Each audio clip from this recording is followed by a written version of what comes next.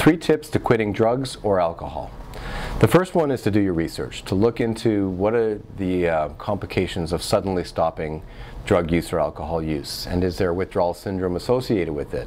This is important because with things like alcohol, a person can potentially have a fatal reaction by suddenly ceasing. So it's important to know ahead of time, should you be going on any special medications that can bridge you in the short term through detox, eventually to be tapered, to ease the withdrawal itself. The same thing can be said about the opioids as well, with opioid replacement therapy. So doing the research, finding out online, doing your research, speaking to other people who have been through it, it can be very, very helpful.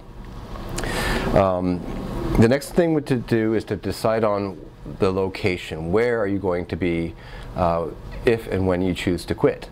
And this can be at home, in the comfort of your own home, which is ideal, but not good if somebody, let's say, is elderly and has a lot of other medical problems going on. And in that situation, the best thing to do is to be in the hospital.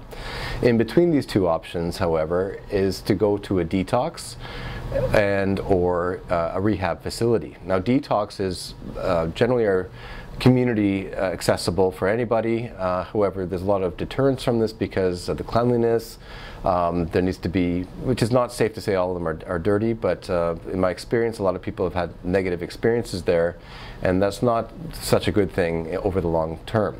If a person has money or medical insurance, then that is helpful to go into a detox that is covered, privately. But if there's a public detox, you should do your research into it and ascertain if there's any what kind of medical professionals are there, the cleanliness of it, and what sort of alternative professionals are there to help ease this transition for you. So rehabs, some of them also provide detox services as part of it, and so you need to decide, like I said, the location as to where you are going to be during this process. The third thing is the most important to me, and that is learning the lifestyle changes. So just quitting drugs or alcohol is not enough. It usually takes a stress in a variable amount of time until the person is back to their old ways and using again. This is a very, very common thing. It is a tough thing trying to quit and have an enduring recovery. It is a very difficult thing. So the way to ensure a better likelihood of having an enduring good quality recovery is to learn the lifestyle changes. And this is basically learned in rehabs, but it is available online as well. But being alone is one thing that I would say to refrain from. A person needs to be in touch with other people. Addiction is an illness of isolation, whereas recovery is about being connected to other people.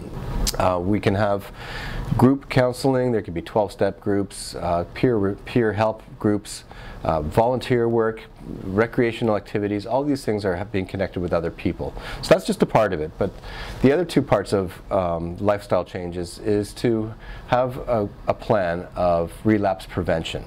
So what this says is, if I am experiencing cravings, what can I do to help ride it out or prevent it? And things like speaking to your sponsor, which is part of 12-step, or it doesn't have to be 12-step, just speaking to somebody who knows what you're going through, who can help coach you through this. Sobriety coach is another one. So learning how to handle stresses in life, cravings in life, recognizing behaviors, avoiding what we call slippery people, the people who can induce a slip, a relapse.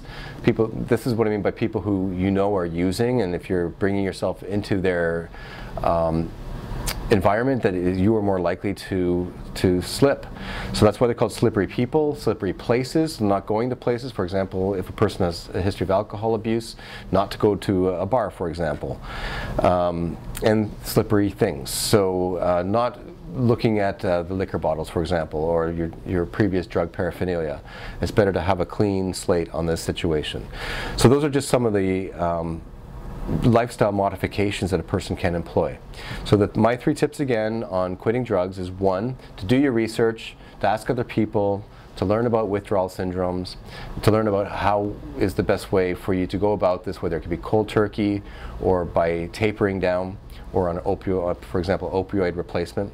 The next one is to decide where will you quit over the short-term acute detox process. Would it be at home? Would it be in hospital? Would it be at a detox center or at a rehab?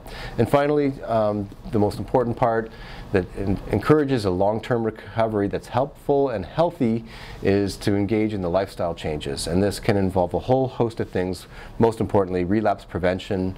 There's also cognitive therapy to be aware of what potential triggers there are for me that can cause cravings, and to balance everything out with a little bit of fun and time with other people.